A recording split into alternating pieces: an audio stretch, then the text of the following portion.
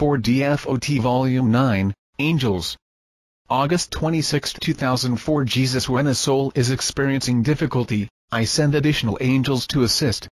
In this way, a soul has heavenly influences to help counteract the worldly influences with which he is struggling. If a soul requests heavenly help, I can send even more assistance in the way of angels and graces. How does this help, Jesus? I hear my little ones asking. It helps because when you ask me for help, and I send angels, you are surrounded by these beings who are praying for you and petitioning saints to pray for you. They influence the actions of others, also, and can obtain earthly assistance for you by inspiring a holy soul to come to your aid at just the right time.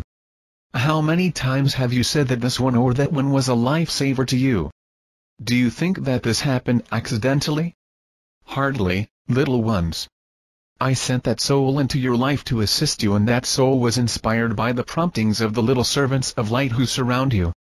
There is so much happening in your world that is necessarily invisible to you. If you saw all of these things, you would not struggle at all, and then there would be no need for your beautiful acts of faith and love and obedience to me. These things provide heaven with delightful music from the earth.